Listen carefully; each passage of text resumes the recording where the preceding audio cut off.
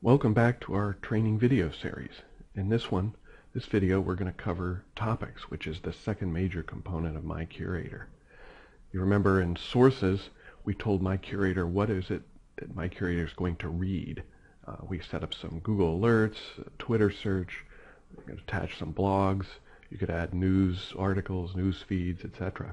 In this area, we're going to create a new topic, and topics are all about telling MyCurator what it is to look for when it's reading through all that material, all those articles. So the first thing we're going to do is give it a name. I call this Content Curation is my topic. First field is Topic Search 1. Each of these terms must be in the article. This is a very restrictive filter. Remember, we're telling MyCurator, look through all of these articles and find only certain ones I want to see. Now, if I've set up a Google alert, which I did on content curation, well, this has already been handled by Google. But if I'm also reading blogs or news items, there may be lots of other articles and postings that have nothing to do with content curation. So I need to tell it not to look for articles unless they have the words content and curation. I could put quotes around this, and we'll see that in the next field, to make it a phrase where the two words have to be together.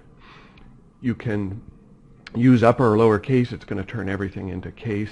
And it also matches short phrases. So if I did content curate without an E, I would also get curate and curation and curates and all the other root endings of this root. But I'm just going to focus on curation today. Topic search 2, all of these terms must be, at least one of these terms must be in the article. Unlike the first one where everything had to be there, this one, all I need is one of these to match and I've got a hit on the article. So first I check, are the terms content and curation in the article? And now I'm going to check each of these terms. And rather than type them in, I've put together a whole list. You'll notice some of these are quoted. Content curation together is a match. Content aggregation, discovery, business, B2B. I could list hundreds of terms in here. All it has to do is get a hit on one of these, and that article is going to go through to the next step. So what you've done is you have sources. You're filtering them with topic search 1, where both of those terms must be in, or any term there. Then one of these terms must be in. I can also exclude words. So I can say, if I put the word jobs here, I don't want to see anything about jobs. You know, there's always sorts of jobs boards. This is very exclusionary. All it does have to do is have the word, any of the words you put in here, and we're going to ignore the article. The other key filter is article length. Many times you're going to get lots of results of articles that are very short. So I typically use like about 200 words. That usually leads me to an article that's fairly long. You know, these are words that it's going to exclude stop words. So, you know, these are sort of 200 word article or more. The other thing I can do is skip domains. For instance, like I mentioned, jobs boards, they show up in a lot of searches. Content curation, you know, there's companies out there looking for content curators and will have experience in content curation. So you might exclude some, like I know Indeed.com shows up in job boards a lot. You know, if you see other domains showing up, you know, with articles you just don't want to see, you can add them in here. And again, this is just the domain part, you know, monster.com, something like that you might put in here. So what we've done up to this point now is set up and told MyCurator, look at every article and make sure it matches this screen. If it doesn't have content curation, if it doesn't have one of those words in the long list that follows here, then kick it out. If it has one of these words in the topic excluded, kick it out. If it's shorter than 200 words, kick it out. If it has a domain, if it's coming from Indeed.com, kick it out. So now we've put a filter or a screen on all of the articles. Now what's coming through are things that are roughly about content curation. And now we're going to have our relevance engine can start looking at that, can start using machine learning to find out what's there. I could actually tell it to just filter, which means any article that meets this information is going to get posted to my training page or in the future my active page, and I don't do any AI learning techniques. That would just create a pure sort of aggregation of articles that meet this basic screen. Normally you're just going to keep this on relevance so you can train the system. The status is starting at training, and what that means is all of the articles that get through this filter and then get through the training engine, the relevance engine, are going to show up in the training page. And you remember we set that up in our initial options video. The next thing we do is, what category are we going to assign this to? If the articles that are coming through meet this screen, the classifier says they're good, then I can make this an active topic and it will start posting good articles to my blog site. But where does they go?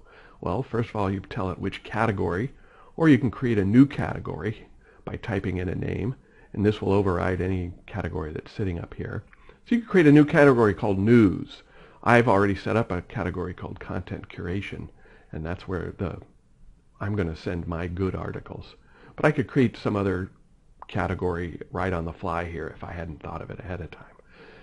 Again, depending on your theme, this may be showing up just in a widget. It may be mixed in with your blog posts. You may have set it up so that certain categories are on your menu items and they can click on news and see news. The other thing we do is we want to tag these articles as they come in. And with this click here, I'm going to use all of these search to words, all of these words I put up here, including these phrases, as my tags. If these are words that I want to see in the content, then it just follows that these are the sort of tags or key phrases and words that I want to bring out of my articles and put in my tag cloud. So by clicking here, all of these become possible tags. So when an article comes through, it's marked as good, gets posted on the site. If each one of the terms that are here, each one that's in the article is going to be added to a tag. So one article may end up with 1, 2, 3, 4, 5, 6, 7 tags on it. You can also, though, assign it to a single tag if you wanted to. And if you'd set up some tags, you could set a single tag just for this, like, for instance, again, news. But usually the category handles that, and using the keywords up here as tags gives you a much richer set of tags for each article. Finally, what are we going to, source, what topic, this topic is going to be reading sources, which source? We set up that category, curation, that's the one we're going to read. We could read multiple sources. If we'd set up 5 different sources, we could click on all of them and have MyCurator read through every one. But every source category has multiple source items, and MyCurator is going to read through every one of those items. Remember, we set up a Google alert, a Twitter search, and a blog in the curation. It's going to read every one of them and go through the process of first filtering, then using the relevance engine to classify, and then posting articles initially all to our training page. When you read our next video series about training, will be the one that you can follow to find out how to train the system and then how to make it active and have good articles go to the main page. I'm going to go ahead and save these options, and now I've set up a new topic. If I go to my topics thing, here I see the new topic. If I click on the topic name, I can go in and edit the topic. So I can make changes over time. I can add keywords, exclude things. This is a very dynamic system, and whenever I make changes here, it's going to automatically affect how MyCurator views the set of articles coming through from the sources. I can also change my sources by editing sources. So if I added a new set of sources called, newsfeed, I could come in here and click on it, and my topic, content curation, would not only read my curation feeds, but any feeds that I'd set up in newsfeed.